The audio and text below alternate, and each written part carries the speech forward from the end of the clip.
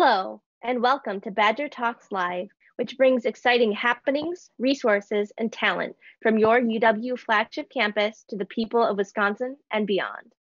I'm Anna Tinder from Burlington, Wisconsin, and I'm a senior in the Mead Witter School of Music studying violin performance. It is my pleasure to introduce Mead Witter School of Music Director Susan C. Cook. Today, Susan will be taking us on a tour of the beautiful new Hamel Music Center. The striking glass-walled venue located on University Avenue in the heart of the UW-Madison campus not only provides a state-of-the-art facility for performers and audiences, but also offers the latest acoustical and recording technology for students. Susan is a professor of musicology and was formerly the academic associate dean for the arts and humanities in the graduate school. She also held the Walt Whitman Chair in American Culture Studies as part of the Fulbright Distinguished Teaching Program in the Netherlands. Her teaching and research focus on contemporary and American music of all kinds and demonstrate her abiding interest in feminist methodologies and cultural criticism. She has authored numerous essays, including Watching Our Step, Embodying Research, Telling Stories, on the gendered and racialized meanings of ragtime social dance, which won the Lippincott Prize from the Society for Dance History Scholars. Susan will be available for questions at the conclusion of this tour. Please welcome Susan Cook. Well, welcome everyone. I'm Susan Cook, and I'm director of the Mead Witter School of Music. And it's a real pleasure to get to show you inside this wonderful building, the Hamel Music Center. We're here in this lovely lobby, looking right out on University Avenue. Actually, one of the busiest intersections in town and one of the noisiest spaces in town. But I think if you were here, you would notice it's pretty quiet. And it's actually going to get quieter as we move into some of the other spaces. Because that was the thing we needed most, was a space that was acoustically set up for our students and the music making that they do.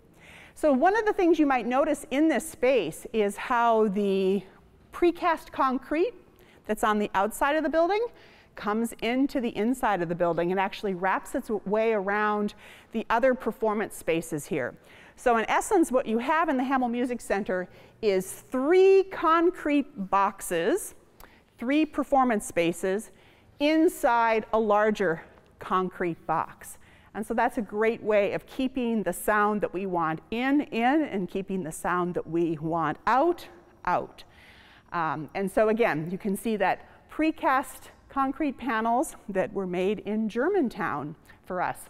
One of the other really lovely features of the lobby is this beautiful architect-designed lighting fixture that was actually a gift from the class of 1965.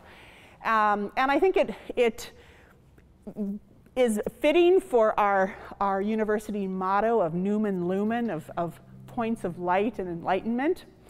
Again, it was designed for this space, so it activates the ceiling in a lovely way. And during this whole horrible pandemic time, as I would drive by and see these lights still on, it was just a wonderful reminder that we would be back together again and that the space would be open again to audiences as it is now. And the lighting fixture was made by a company out of Sheboygan, Manning Lighting, specially made, family-owned business. And as so many things in this building were locally produced or locally made, and I think indicative of the fact that when you invest in the university, you actually are investing in a whole host of Wisconsin businesses. And that certainly has been true of our building. And if you could see up really close on those fixtures, it is made, the lighting fixture is made out of copper plumbing pipe. And that's sort of another wonderful feature of this building, I think, is that lots of beautiful touches, but made with utilitarian, down-to-earth materials, but with an eye towards design that makes it really quite lovely. And that was something that was important to me on this campus, where we need buildings to last, and we need buildings that will really serve our students well, that we wanted something that was an elegant building, but was also rugged and down to earth and would stand up to student traffic and floors that we could keep clean once winter gets here, and that's what we've gotten. The other lovely thing about this space is that it just gives us a space to be before and after our musical events. We didn't have that in our former space over in the Humanities building. It was a very tight lobby. And we knew we wanted a space where we could really celebrate what people are doing. And what we did notice in the months that we were open before we closed during the pandemic was that after concerts, people stayed here and they talked about what they'd heard and their experience, and that there was just something so wonderfully inviting about this lobby space with the light coming in and looking out on that active roadway that people just wanted to be here and wanted to be together. Why don't we move on to the Collins Recital Hall?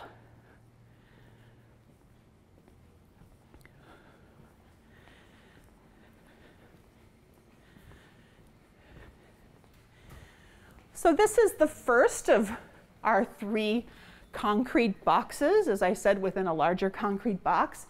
A space named for Paul Collins, who's been a wonderful friend of the School of Music.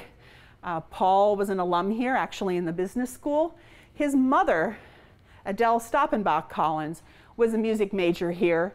And it's really as much in her honor as in Paul's honor that he wanted to give money to this building and to support our program. He knew growing up how important his mother had been to West Bend, where he grew up, and how important music making was. And Paul Collins and his wife are actually great lovers of chamber music. So it seemed particularly appropriate to name the smaller space the more student-driven space in honor of Paul Collins.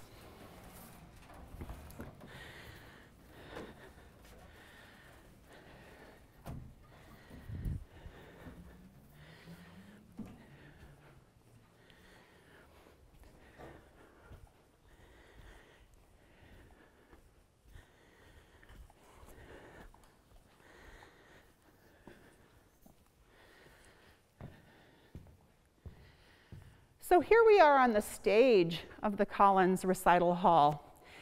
And a couple of things to point out. All of the wood that is in this space. Wood, of course, is just a wonderful material that picks up sound and continues to send it out there. You can probably even hear in my voice how there's more resonance in here. There's more of an echo. Wood is such a wonderful, warm space for that. And all of this wood was actually sourced from the Menominee tribal lands. They're wonderful in their forestry, very progressive in their forestry. And so this was maple that came from their lands, actually not high-grade maple flooring, but actually maple that is, if you could look closer, you would see that there are blemishes or there are knot holes. There's a lot of, again, activity in the wood. And that just helps with the acoustic as well, because it just keeps the sound waves bouncing around in a lot of different ways. The floor here too on the stage is end cut wood that again makes for a very comfortable stage to be on. It just has kind of a give to it. And again, it helps with the sound here, the wood panels behind as well. One thing I didn't mention in the lobby, but you can really see it here, is that there's some strong color choices. And the architect had a very specific idea behind the color choices in the 3 different spaces. He, again, in sort of reflecting on the campus and on Wisconsin, he decided to choose the color palette from the maple leaf, which is our state tree, and the kind of life cycle of the maple leaf as it goes through oranges into some yellows and then into almost the dark purples. And you'll see the dark purples when we go into the larger hall, the oranges here in the draperies and in the design, the fabric on the chairs, And then we'll see the yellow, we'll pick up the yellow in the rehearsal space. So again, celebrating the Wisconsin theme here, our sense of ourselves here at the Mead Witter School of Music as the Wisconsin idea at its most audible. So it seems to be, it's a lovely tribute to have the color choice in that way. A couple of other interesting Wisconsin touches is that there's clerestory windows around the top here, so that this space has different lighting at different times of the day and can use natural lighting. Of course, clerestory windows, a nod to Frank Lloyd Wright. That was something that of particular interest to him. And then we have this sort of silver trim here. So wood, but also with the silver metal.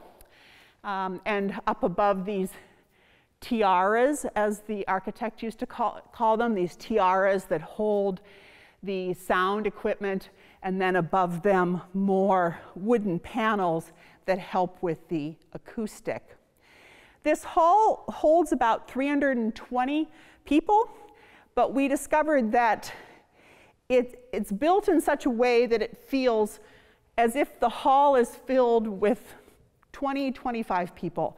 It has a wonderful intimacy to it, the way the chairs kind of wrap around you, the way you have the balcony kind of go all around you as well, that it feels very comfortable, very intimate. It's very much a student-friendly space.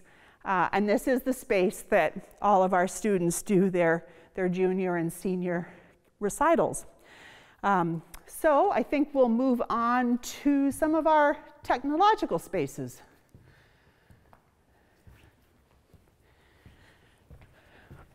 Walk through the wood panels here at the back.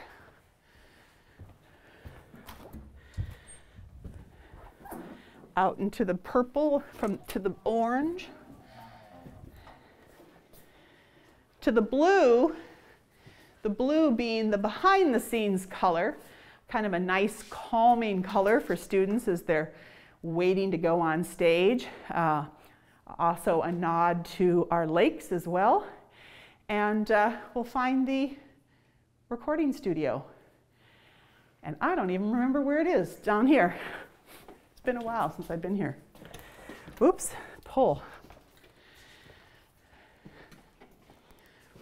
Something else that we were able to add in this building that we didn't have in our past space either was green rooms. So spaces for students and soloists and performers to be able to be by themselves, kind of gather their thoughts, change, get their music ready, be by themselves here at the back. So this is another nice professional addition that we have.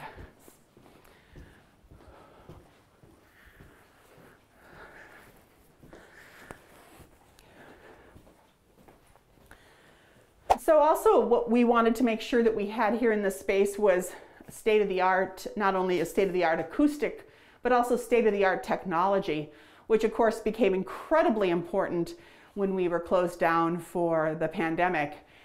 We were able to go from no concerts to being able to live stream concerts, bringing audiences into our space via technology. And so, of course, having state-of-the-art technology was a real boon to us. This gives you some idea of our setup here in the studio, behind the scenes, as it were. Again, a lot of the equipment came from Full Compass, company here in Madison, and our wonderful members of our board, Jonathan and Susan Lipp. Again, the nice, cool blue colors, and a lot of treatment on the walls to ensure, again, a good acoustic space.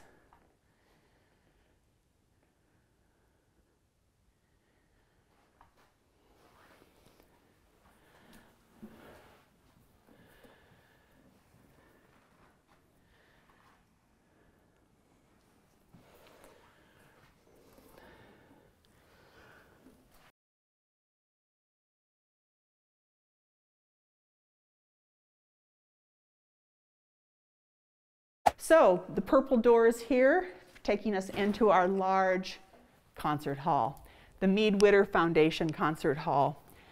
Again, another Wisconsin business out of Wisconsin Rapids, investing in us and our program.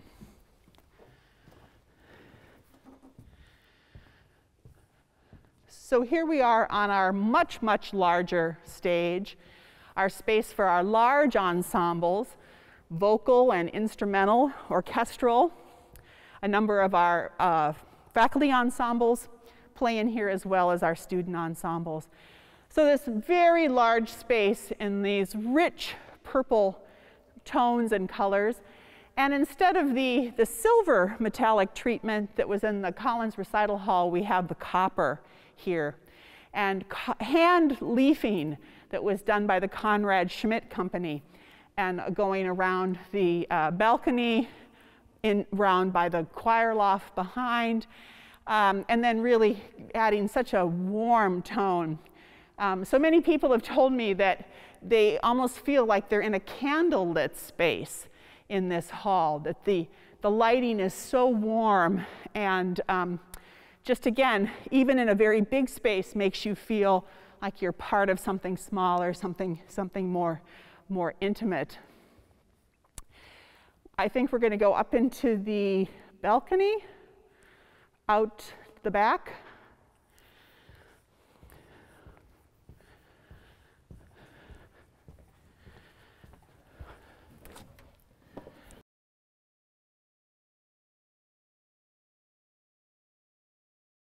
Should we just take the elevator? Welcome to the Hamel Music Center elevator, which is also a lovely thing to have.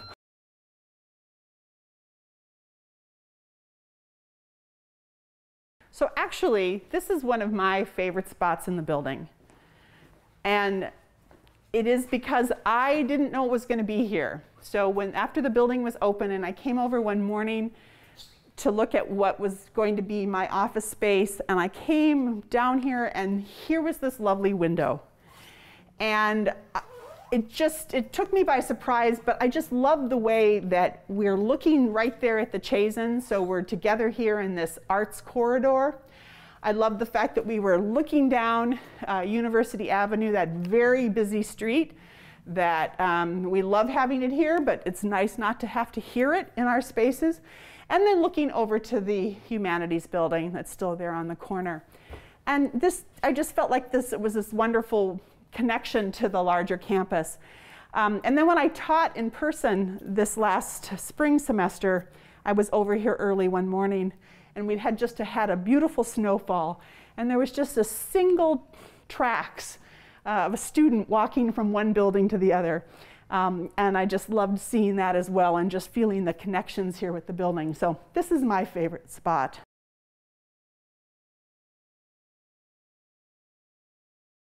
And here's another interesting vantage point as well, looking out towards the Library Mall, but also looking out towards what will eventually, we hope, be our new teaching spaces as we move into the next phase of our building and we would move back this way. Of course, other buildings need to come down and other plans need to happen, but eventually the hope would be that this actually is a hallway that would continue to another part of the building.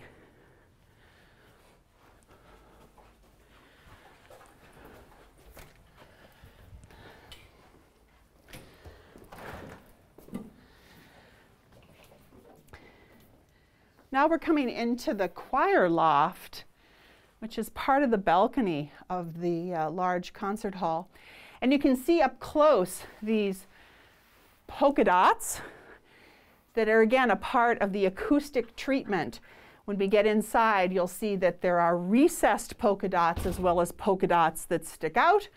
And again, that's part of the acoustical treatment that allows the sound waves to keep being bounced around in different ways. And of course, then it becomes part of the sort of artistic treatment of the building as well.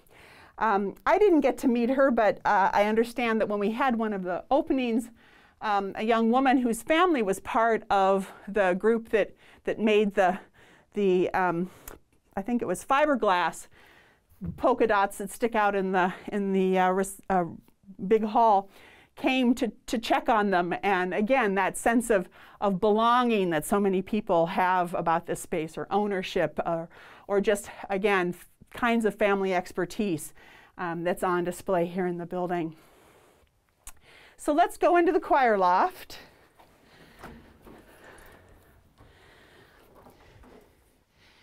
Here we are now at the back of the hall, as you can see, looking down on the big stage where we were before. And we can have quite a large choir up here, so we can do big choir and orchestral kinds of works. We have a big one planned in the spring. Our new director of choral activities, Dr. Mariana Ferrar, will be working with combined choirs to do Carmina Burana in the spring. So we think this will be a wonderful space with that. If you can imagine this filled with singers, the stage filled with the orchestra, and then of course our audience out there. So here you get a real good sense of the polka dots, some of the polka dots that are recessed, other polka dots that are, as I said, sticking out, the fiberglass ones, and again, all of that to help with the acoustic, but again, picking up the purple treatment and the beautiful copper leafing that you can see as well. What we're going to do now is sort of take an interesting trip. We're going to go from the choir loft through hallways on the side here, which are part of the acoustic treatment. The architect often referred to them as the hall's ears. Again, a big empty space where the sound can bounce around and come back. We'll walk through that and we'll come out into the other side of the balcony, which is where there would be more seating. So you really get a behind-the-scenes view here.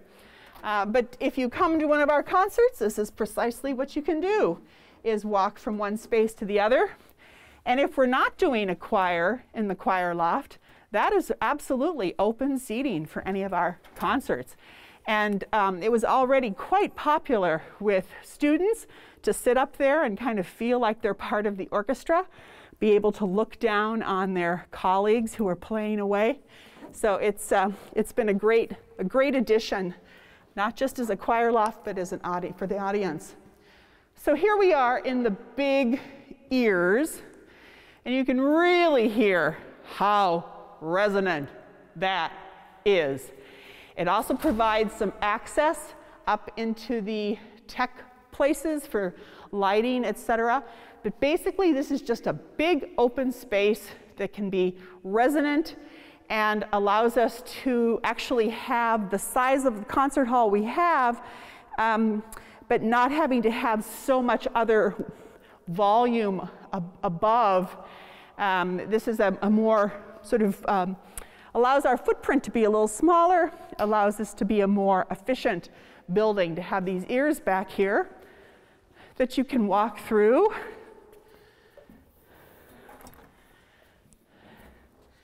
And out you come back into the balcony. And so as you can see, seating running along the side, so you got very close to the performers down below. Or if you would prefer to have a better vantage point, lots of space in the back. And so we were already noticing that different people were beginning to find their favorite seats in here. I actually am a big fan of the sitting on the side. I have this sense of sort of being both alone and together with other people. I like it very much. We have other people that are very fond of the seats here in the front, seats in the back, but really appreciating having this, this large balcony. And now, of course, you can see we're looking back on the choir loft where we were. And as I said, if we're not doing a choir piece, that space is open for our audience as well.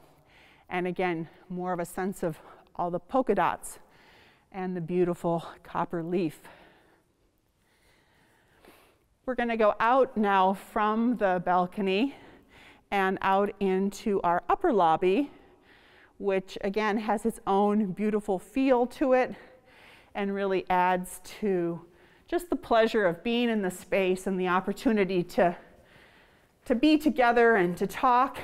And we actually have done some music in this upper lobby as well. It's got its own wonderful acoustic feel, and certainly is its own space. If you're up here playing, you're playing for the whole lobby. So again, the beautiful plum-colored tones. You can see more of the lighting fixture up close. And then one of the other signature features of the building, which is this very nice staircase that kind of winds its way around. It has led people to ask us whether we're going to allow weddings to be in here. And the answer is no. This is a dedicated music space. And so while we're very happy to share our space with others, we are really looking to share our space with other music folks that want to use this space for the purpose that it was designed. Again, very functional terrazzo flooring here. Beautiful staircase, but also one that is going to be easy to keep up, easy to keep clean, and adds a lot of interest, well-being, as I said, utilitarian.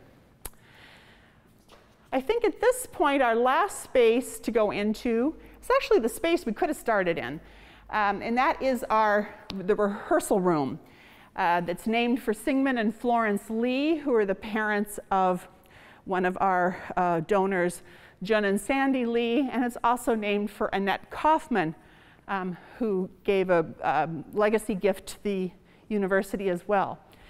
So this is a space that is basically, as it says, for rehearsals. It's another very student-driven space. Rehearsal halls are very important to us. It always seems like we never have enough. There's always more student activities or more kinds of things students want to do. So to be able to add this space, to have this additional space to complement rehearsal rooms that are still in the Massey Humanities building was great to be able to do. It's a little bit bigger than some of our other rehearsal rooms. It certainly is safer for bigger ensembles because the acoustic is better. So we know that we're taking care of students' ears, that we're not subjecting them to too much sound, too much energy, which is a real issue for musicians and their health. It also has another lovely feature as well.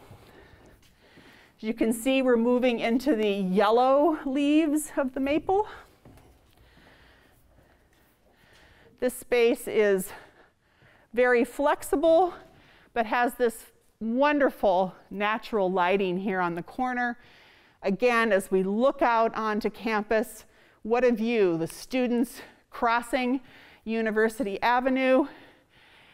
They, walking by this space, can see what our students are doing. Our students are watching them as well. So this, again, this in and out, another kind of, I think, Frank Lloyd Wright idea that what's happening on the outside comes on the inside and we flow back through. Again, when I taught last spring, I taught in this space because it was a big space where we could be safe and distanced. And it was just a lovely thing to teach a class at 8 o'clock in the morning and see the light change. The students really respond to it. I mean, there's nothing like natural light. And so this is a space that, again, for students who do their rehearsals in the afternoon, they're not hidden away somewhere in the basement. They're here. They know what's happening outside. They know how the weather's changing. And they've got natural light to illumine what they're doing. And again, this very, I think, peaceful, calming yellow colors works really well. We get some of the rings, the circles that kind of echo the polka dots from the other spaces, from the big hall. Those treatments, though, are again acoustic. They stick out, so they bounce the sound waves around. And they're also fabric covered so that they absorb some of the energy as well. So for large groups, again, as I said, we can make them safer. And there are draperies that come out and as well. And you can see this is set up, I think, for probably one of our orchestral groups that would be meeting here in the afternoon. Chairs spread out, very flexible space. And it's a space that the students have found really interesting to do their recitals in as well. We weren't expecting that, but because of the light, because of the way the room is set up, it's worked really well for a more, again, intimate kind of student space. You might think it's in a rectangular, but it's actually, the walls are a little askew because, again, we don't want to set up the acoustic waves to bounce back too directly on each other.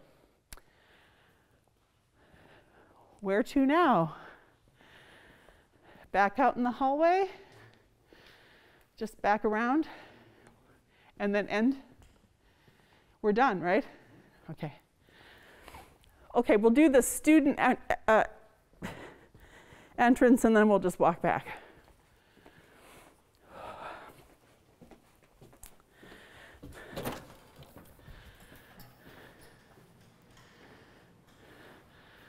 So we came out the back of the rehearsal hall. So we're in the back of the building. You can see from the blue colors, that's a little bit of the behind the scenes colors. We've got our wonderful, great number of bathrooms here that we were so adamant about making sure we had. We've got some wonderful storage for our percussion players. And basically, this is how the students usually come in and come out, because this is the closest access over to the Mossy Humanities building. So we kind of can think of this as the student entrance. And then we're back here on the side of the lobby. Again, that precast concrete from Germantown, reminding us of how acoustically perfect our rooms are, bringing the outside of the building back into the inside. And we've pretty much come full circle back to the lobby where we started. So I really, really hope that this little taste of our building, this opportunity to kind of see some of it from the different vantage points, will encourage you to actually come down and see and hear what we're doing. We have so many concerts that we put on, faculty, students. You can find out about it on our website. Just come down and explore this building for yourself. And again, to really experience why we have this building, which is to make it possible for our students to have the best kind of training and the best professional kind of experience possible for their music making. So again, thank you so much. It's been a pleasure to share this with you. And as I said, the Mead Witter School of Music is the Wisconsin idea at its most audible. So please come and join us. Thank you so much. Susan, thanks for sharing such a fantastic tour with all of our viewers today. Welcome and hello, everybody. Fran Paleo-Moyer, Badger Talks producer. We're talking to Susan C. Cook, who just gave a fantastic tour of the Hamel Music Center. Feel free to post your questions in the chat for Susan. She is taking questions.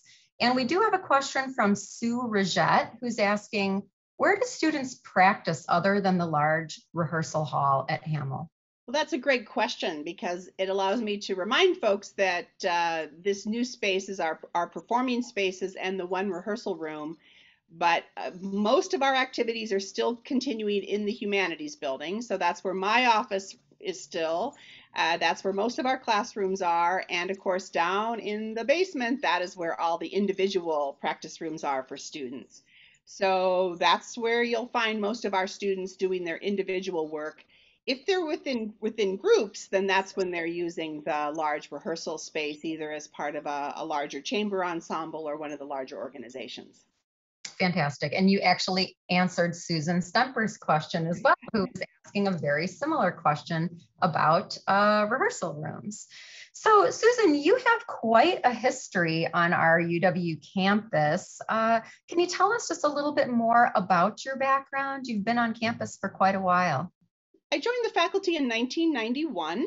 I came from my first teaching position was actually at a small college, Middlebury College in Vermont.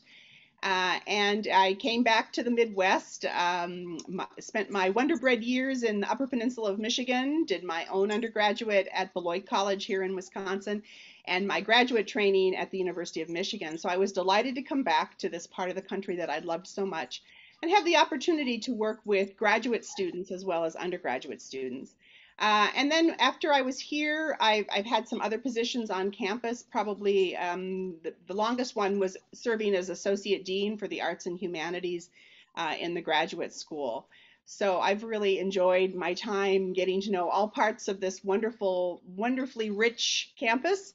And now back as director. And I'm in my 9th year as director of the Mead Witter School of Music. And apart from all of this administrative work, you also have a background in musicology, and you have written several essays, it sounds like, many that have been very awarded.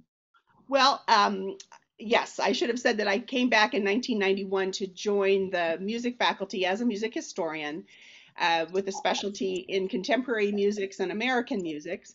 And I still do teach a course a semester, even as director. So in the spring, I'm actually teaching a course that's largely for non-majors, and it fulfills the ethnic studies requirement. And what I am looking at with students is music and ethnicity within the state of Wisconsin. So again, I really love the opportunity to teach non-majors as well as our majors and undergraduates and graduate students. Phenomenal. Was it your love of Wisconsin that made you choose to basically live your career out here at UW-Madison? Well, absolutely. This part of the country, you choose jobs for all sorts of reasons, and I came here knowing that I wanted to be here for a while, and yes, absolutely have really fallen in love with the country, this part of the country, and now with my children sort of choosing to either be here in Madison and one child in the Twin Cities, it's a pretty perfect place to be. Yeah, I agree with you wholeheartedly. We have another question posted. Can the performance spaces be acoustically fine-tuned for different types of performance? For example, Baroque on period instruments versus modern symphony orchestra? That is a fabulous question. Absolutely. I think as I was giving the tour, I may have pointed out the draperies that are in both spaces. I think in the Collins Recital Hall in particular, they're the orange draperies that cover up the wallpaper or not, so it's easier to see them, but they're also draperies in the large space.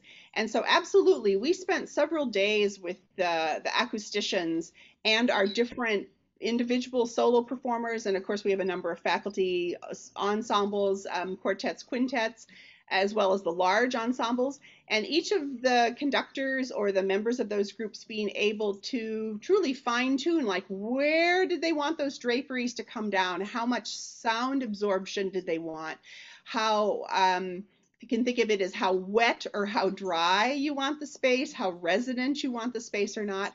And so it's a very different setup for, say, when the Wisconsin Brass Quintet is in a space versus when the Pro Arte quartet is in a space. So absolutely, the question about period instruments, kinds of instruments, absolutely. We have a lot of capacity to really fine tune both the small recital space and the large concert hall, and also in the rehearsal space with students so that we can really bring down that dampening curtains so that we are absorbing as much energy on the walls and so that energy is not going into the students' ears for musician health concerns. The flexibility is so important. And I was impressed being a fan of our local convention center here in Madison, which was designed by Frank Lloyd Wright, that circular theme, which apparently Wright produced in Monona Terrace to mimic the dome of the Capitol. But also, I just noticed all of the arches and circles in this building, and of course, bringing the outside in, which you also mentioned, such a Wrightian characteristic. Yes, absolutely. You're right. The circle, I don't remember the architect saying specifically that that was a Frank Lloyd Wright touch, but we certainly know that he was interested in the outside in. And I think the clerestory windows that go around the top of the Collins Recital Hall, very much Wright touches. But the circle, I think, is just always a wonderful image for building community as well. So yes, you'll see the circular theme in the polka dots in the big hall, the staircase that's downstairs in the lobby.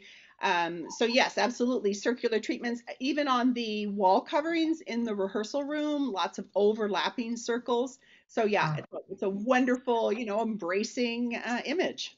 Yeah, that's fantastic. We have another question, again from Susan Stemper. How about LEED and or environmental considerations in the— Well, of course, we wanted to have this to be as environmentally friendly as possible. And I'm sorry to say, Susan, I don't remember exactly the LEED certification that we did get on it, but we did everything within our capability to do that. I think sometimes the LEED has to do with when you take down a building, and of course we weren't doing that, so we didn't have the whole recycling issue. But we very much wanted to make it as friendly a building, and again also a building that would be able to be here for a long time as well. That's another consideration, is that we're building something it's really here to last. Yeah, we're very lucky to have this building on our campus, and I've heard from many students saying that it's just a dream playing in that concert hall with the acoustics the way it is. Susan, can you tell us where people check out upcoming events at Hamel, and how can they come hear a concert there? Multiple places. So you can just go to the events at wisc.edu site. All of our events are, of course, brought in there. But I'd rather that you come to our direct Mead Witter School of Music website. You'll see more of our particular events there with more descriptions as well. So that's the best place, is just to come to our Mead Witter School of Music website, and the events are right there up on the top. And we always have so many things going on, various kinds, and we're so delighted to be back in person again, and playing for each other and playing with each other. And I'm particularly excited because I heard Dan Grabois, who was on our talk last week, is having a recital coming up on, I think, next Wednesday. So yep, we have a lot of things coming up. We have the orchestra and the wind ensemble on Friday and Saturday of this week. More events as we go into October, of course, and the students have had a chance to be back together and rehearsing together. So a lot of things coming up. Susan C. Cook, thank you so much for joining us on Badger Talks Live today. We really appreciate it. Well, thank you. And again, I look forward to welcoming people in person into the new space. Thanks a bunch. Everybody, please join us as we continue Badger Talks Live with a celebration of the 2021 Wisconsin Science Festival next month. And we're going to be kicking that off on Tuesday, October 5th, with Anne Pringle, who's a distinguished achievement professor of botany and bacteriology. And she's going to be talking about mushrooms and fungi and the problems that occur when they are invasive. The series will continue October 12th with philosophy professors Larry Shapiro and Steve Nadler talking about one of their upcoming books, When Bad Thinking Happens to Good People. And then October 19th, we're going to be talking with the co-founders of the Wisconsin Science Festival, Laura Heisler and George Sugros. And they're going to be giving an insider's guide to the festival and how you can participate virtually or in person. Please visit our website at badgertalks.wisc.edu, where you can see the link to our podcast with Ben Rush. We're having some fun conversations out there. Ben and upcoming speakers Talks Live, and he recently did a conversation with Susan Cook, so you can check that out. See the upcoming schedule of live talks, sign up for our email list. Please consider a donation to Badger Talks Live, or you can search the roster of over 400 speakers who have generously donated their time to give talks at your location around the state. Thanks for tuning in, everybody, and we'll look forward to seeing you next week.